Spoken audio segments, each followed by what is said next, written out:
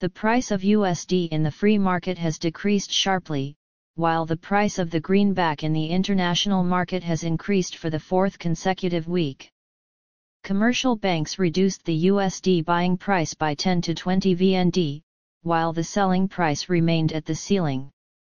The USD price at ACB was 25,160 to 25,190 VND for buying, 25,467 VND for selling. Vietcombank bought at 25,167 to 25,197 VND, sold at 25,467 VND. Exim Bank bought USD at 25,170 to 25,200 VND, sold at 25,467 VND. The USD selling price was 270 to 280 VND higher than the buying price. Meanwhile, the greenback price on the free market dropped sharply by 250 VND, buying at 25,400 VND, selling at 25,500 VND. The international dollar price rose again.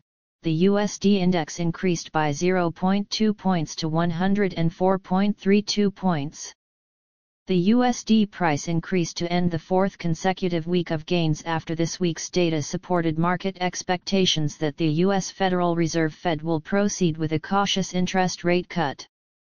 According to the CME FedWatch tool, the market is forecasting a 95.6% chance that the Fed will cut 25 basis points at its November meeting, with a 4.4% chance that the U.S. Central Bank will keep interest rates unchanged. U.S. goods orders rose 0.5% last month, the Commerce Department said, following an unadjusted 0.3% gain in August and above the 0.1% gain expected by economists in a Reuters poll. Separately, a separate report from the University of Michigan showed that consumer sentiment rose to 70.5 in October from 70.1, beating estimates of 69, while inflation expectations fell to 2.7%. The dollar also benefited from rising market expectations of Republican candidate Donald Trump winning next month's U.S. presidential election, which could bring policy changes such as tariffs.